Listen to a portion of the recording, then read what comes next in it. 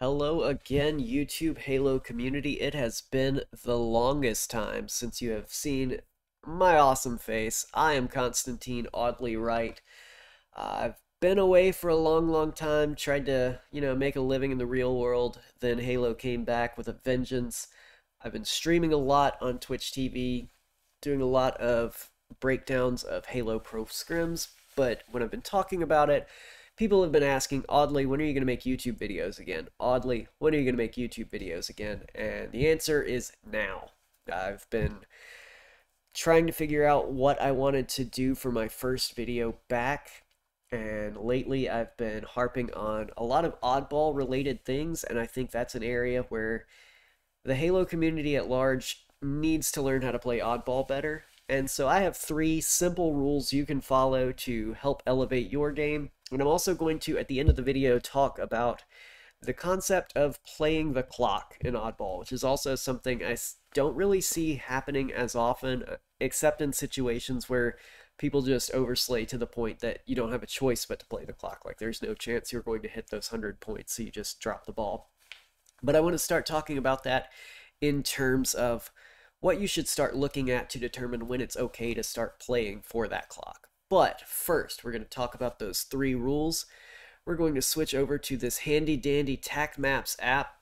If you have not seen this app yet, it is TAC Maps. It is free on the Microsoft Store. They have all of the Halo Infinite overhead maps. I'm actually going to reset this. You can look at any of the game types, and even up or lower the players per team. So if you wanted to use it for 2v2 talks, you could.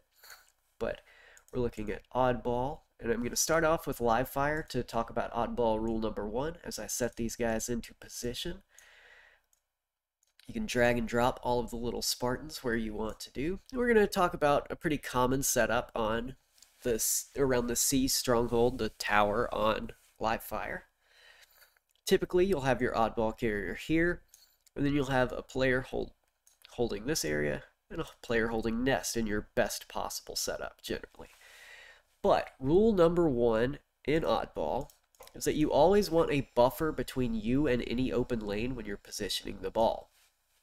And what I mean by open lanes, you can be pushed from any of these 3 angles while you're on tower. These are the primary lanes. There are other routes, unique ways to approach, but those are the 3 primary ones. So if your Oddball carrier is back tower or even low back tower in the mud, river, whatever, you want somebody who's able to watch brutes, somebody who's able to watch top middle. That can be done either from top tower or from the C territory area. And then you have to have somebody watching the B area. Usually someone on nest will do that. You can even do that pushed up as far as the B stronghold. And he covers all of these angles as well as any angle coming from bottom middle.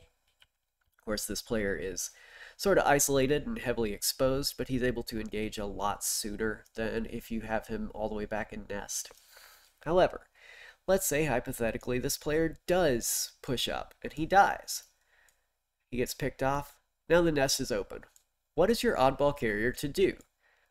The obvious answer, well, you just play ball. Like, you wait till they actually get there, then you position yourself to play ball. But I'm here to say that's actually not the best way to play Oddball. If they push 1 or 2 people into nest, that's 1 or 2 people that aren't on this side of the map, or that aren't on this side of the map, where you do have a buffer. So these players can actually just start pushing, and you rotate with them. If your buffer dies on either side, you just rotate in the direction, or away from the direction that the pressure is coming from, and you drop the ball as you rotate, and you fight if necessary. But no matter what, at best, it's a 3-on-3 situation. At worst, for the other team, it's 3-on-2, 3-on-1, and you're able to just keep the ball away from the pressure that's coming from nest at that point. And that is the summary of Oddball rule number 1. I'm going to show a few more examples. Let's say, hypothetically, you are set up around A. You're in this corner. You had a player that was sitting on a plat, and you had a player top middle guarding the middle push, and a player all the way out by overshield. Now your enemy team all spawn B, and they just hard push through this small door, and your player on A is just melted. What do? You just rotate right out. Pressure's coming from here. you're able to get all the way into this open field long before they are anywhere near contesting you. And then, worst case scenario, you turn and fight as they're chasing you. Let's say the reverse happens. Your player on A is fine, but your player out by Overshield gets spotted by 2 spawners that happen to spawn tower and just push out. He gets picked. Well, now you just rotate toward B. You get to an area where you can play ball if numbers don't ever recover for you. Chances are that player that died is going to spawn at nest anyway, so now you have a new buffer in position, while the other players just help you get this rotation out. If you run into equal pressure on your way there, you just drop and fight, because again, you have 3 players still alive. If there's 2 players out here, you have a strong side push on this way. You have lead blockers. It's just like football. You're running behind your tight end and your fullback while you're running with the ball. But I also am here to say that having a player all the way out here as your buffer, not exactly the best job. The buffer does not have to be a physical body in the way. He just has to make sure he's covering those angles. He can actually hold from key door and block this lane all the same, while also covering the lane down here through key door, while you are up here hiding with the ball. And that ties pretty well into oddball rule number 2. I'm going to switch over to Recharge, which is the best map to illustrate oddball rule number 2. As we talk about a pretty common setup, you'll see players in commando by glass and players in top A. While the ball carrier is also somewhere top A, and then your last player is either somewhere on bat ledge, or for this instance, we're going to say in heaven. But oddball rule number 2 is that crosses are everything, and I mean absolutely everything in oddball. If you are the player top A in oddball, and for some reason you drift over here and you start looking for damage to deal in tower, you are throwing the game for your team. You are throwing your setup. You are fucking up. And there's nothing more to be said than that, because your job is to watch this cross. You make sure people do not come through long haul, big door, untouched. You make sure nobody comes through glass untouched, because your job is to protect this guy, make sure anybody that engage on him is not full shields when they engage. His job, likewise, is to watch top A and the lower A platform on Mangler. Anybody that goes across Mangler, anybody that runs on this A catwalk, he is supposed to be dealing damage to make sure that they do not come through this door full shields. Your player Heaven, if they are actually playing Heaven, is also watching long haul. So you have 2 sidelines on long haul. Crosses are everything. And basically your job is to just make sure you are covering each other, because on this map, really wide setups are common. So at any given time, your player on Mando is basically the weak side of your map, except for the fact that he has people watching his crosses. He has help, even if it doesn't look like he has help. If you have that player bat ledge instead, they can also drift over to these stairs and watch another one of his crosses, even though it's a much smaller one, in these back stairs, to make sure that if anybody slips through, gets to back stairs, they get cleaned up by the player that is covering him from drifting bat ledge. You'll hear Cloud9 typically playing a 2-2 split sort of thing, and that's because they've got a player covering their glass player while the other 2 players are playing A. Going to switch over to streets for a second to illustrate another couple of examples in this situation, where let's say you've got the ball back A, you've got your player up on heaven, you've got a player sitting here in caution, but then you have a player sitting in cafe. And the problem with cafe is that this player can be easily pushed without anybody able to help him by just 2 players coming purple. This guy's now trapped. He's not really going to be able to run away safely at all, so he's going to die. But let's say he follows oddball rule number 2. He knows that he's not actually here to just physically hold the lane to follow oddball rule number 1, he's got oddball rule number 2 in mind as well. So he hides behind the box to the generator. Those players push, and they think they see a nice, easy kill on this oddball carrier, so they just keep pushing. Well, he turns. Now he's got shots in their back. Oddball carrier is protected. They get a double kill. These guys are both off the map. Then it's a 4-on-2 on the rest of the map while these guys fight and cover each other. Because you also have this cross being held from all the way over here. He gets a couple of free shots in. So these two guys are actually in a 3-on-2 situation, because instead of getting picked and dying and turning it into a 2-on-2 or 2-on-1.5 if you count the oddball carrier as less than 1, he has actually had plenty of help, and he did not get himself picked beforehand. Another alternative spot for this same situation, especially if the oddball is more toward PD rather than back A, is actually sit down here in this oddball spot. This is a spot I actually really love to use in matchmaking, because it allows you to cover bottom middle a lot more aggressively. It keeps you close to rockets. It allows you to see the tires transition that people will try to use. And if those same people were to come through the shotgun spawn, they're not actually looking for you, even if they get all the way past this generator, where they might be more likely to see you. They're going all the way around, and they think it's even safer, but your oddball is in PD, so they have to go all the way through hollows and through A to get there. And now guess what? You're covering that cross, because crosses are everything. That is oddball rule number 2. You've got it taken care of. Another example, if you have the ball in C, you've got a player either sitting up here, which this is a risky position up on B balcony if you are holding the oddball in C, because PD spawners can often just easily pick you. So you'll see a lot of people actually play from lower down by the bottom of the stairs, but their job, they realize, is just to keep positions so that the purple street area is constantly pressured, because they know their job is to cover crosses, because, that's right, crosses are everything. That pretty much summarizes oddball rule number 3. Rule number 2 is a little more obvious. It's one that people are typically more likely to grasp, but it's still worth mentioning, because you'll see players just holding the oddball up here and just staring out, or say on recharge, they'll be the one holding the ball, where in the position to watch the cross, and not actually having someone watch the cross there. Or let's say on live fire, they are just moving the ball, and getting, as soon as stuff starts to fall apart, they're immediately just setting themselves on a ledge, getting ready to drop.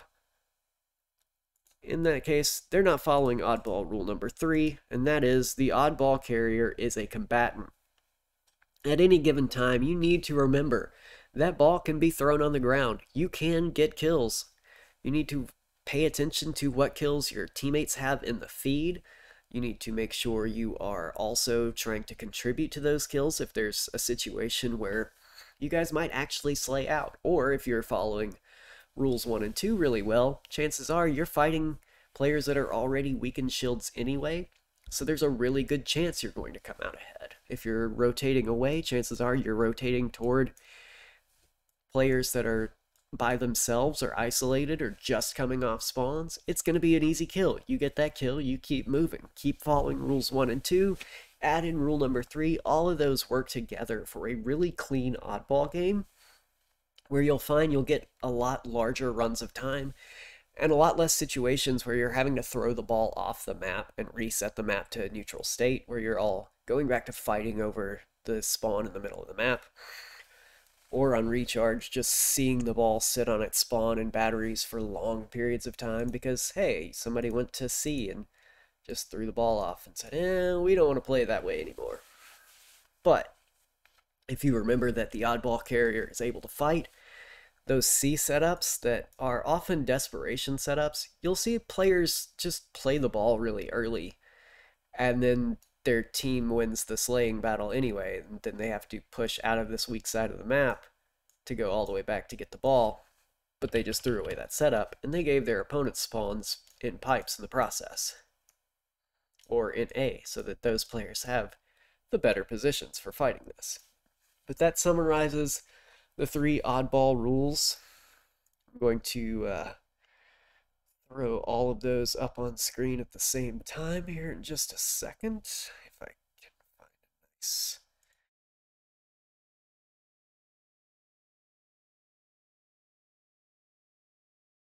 I'm doing this kind of all off the cuff at the moment, so please forgive me for any awkwardness at the moment.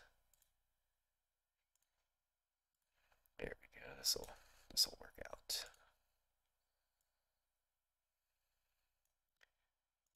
I know these sizes look absolutely fantastic. God bless my off the cuff editing. You guys had no idea you were getting this video. I just kind of threw this all together in about 15 minutes. So please forgive my awkwardness. But there's your 3 oddball rules all on the screen at the same time. Always keep a buffer between you and open lanes. If the open lane closes, or if your allies die from heavy pressure from those lanes, rotate the ball away from the pressure. Don't just immediately assume you have to play the ball. Or if you see a teammate is holding that open lane and then they just push all the way across the map, take the ball towards your teammates that are nearby. Try to get between them. Don't just sit there and fight. Oddball rule number 2, crosses are everything. Don't worry about fighting the foe that's in front of you when you can be fighting the foe that is running at your teammate. It's so useful in Oddball where they're forced to go into a position to deal with a specific player. Don't expose yourself. Hide in a corner. Let them run past you. Then start shooting them. You'll get so much out of that. And Oddball rule number 3, the oddball carrier is a combatant. Make sure you're dropping the ball and fighting before just assuming you have to throw the ball off the map.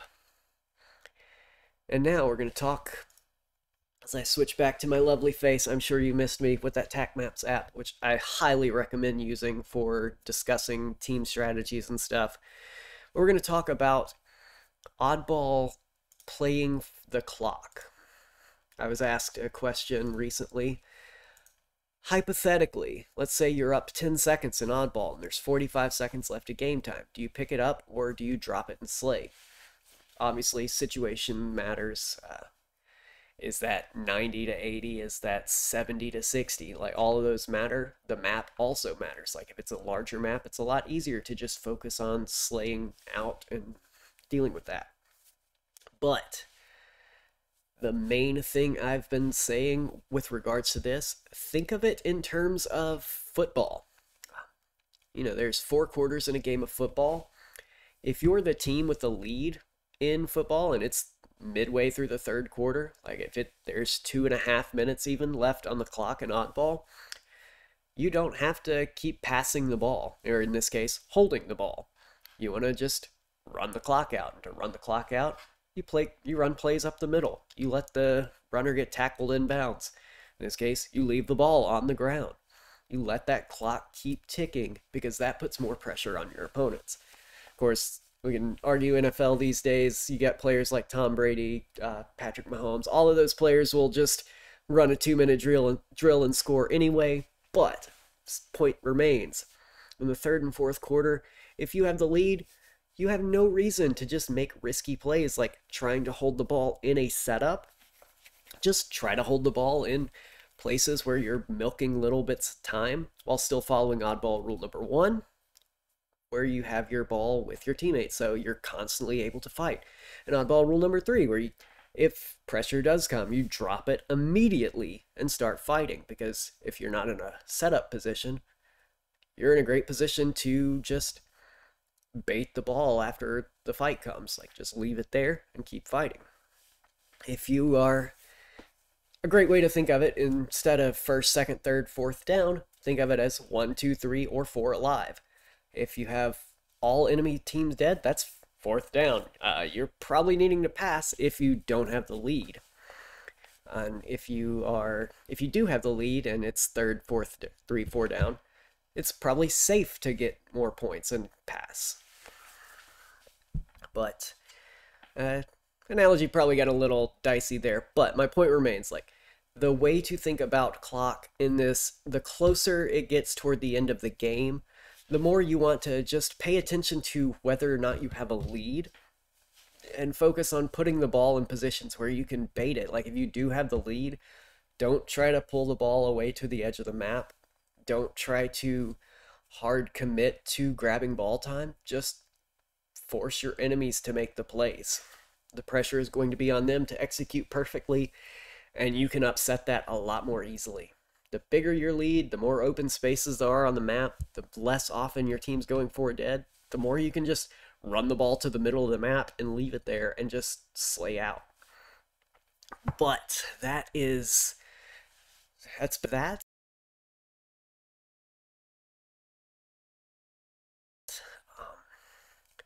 Those are my notes for Oddball so far in Halo Infinite. I think some of the best teams to watch if you actually want to improve your own Oddball gameplay are Sentinels, surprisingly. Frosty is amazing at calling ball rotations for his team. Unfortunately, they don't stream very often for their scrims or even tournament play, so it's harder to catch that. Cloud9 are also really good to watch for ball rotations. And FaZe are actually one of the best teams to watch for oddball setups. Once they have sort of committed to getting a setup, they tend to under-communicate, so it's harder for them to get what they need.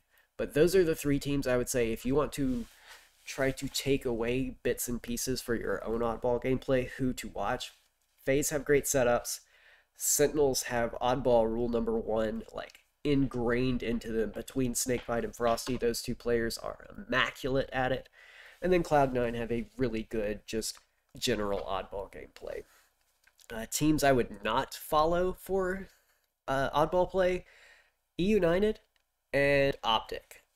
Although those teams are excellent and definitely top 5 teams, Optic tend to have really undisciplined oddball play and rely a lot on overslaying in order to get their oddball wins.